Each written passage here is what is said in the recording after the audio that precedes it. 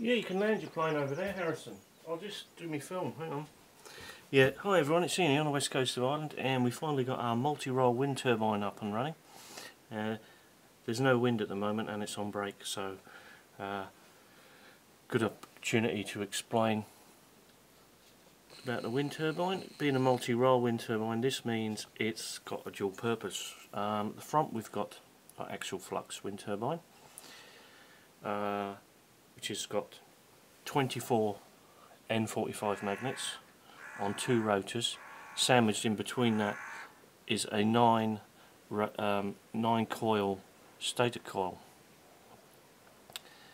and behind that is a sealed bearing with a 6-inch pulley system which goes off to our second generator, which is a off-the-shelf generator from Missouri Wind and Solar, and that's powering our battery backup system.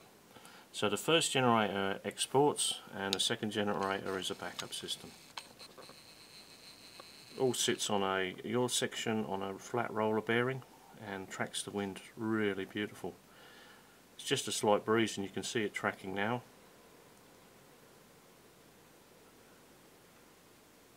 And yeah, so that's up and running. So the next thing I'll do is I'll show some power outputs. And I suppose everyone wants to know about what's going on with the Star Wars #9 film set, which is going on there. Let's see if we can get in close to them working on the up there. They've just finished building the road all the way to the top, and I know it's a bit blurry, but you can see a crane up there working and building some sets.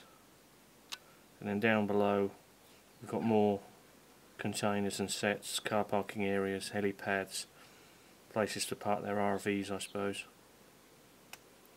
And that's sort of where they'll be filming, up there at Canterbury. And right the way across there I presume.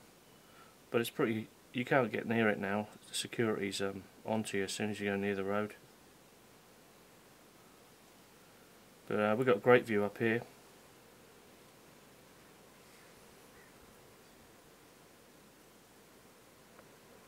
So there it is, the multi-role wind turbine up and running, and don't forget to leave some interesting comments and subscribe. Thanks for watching.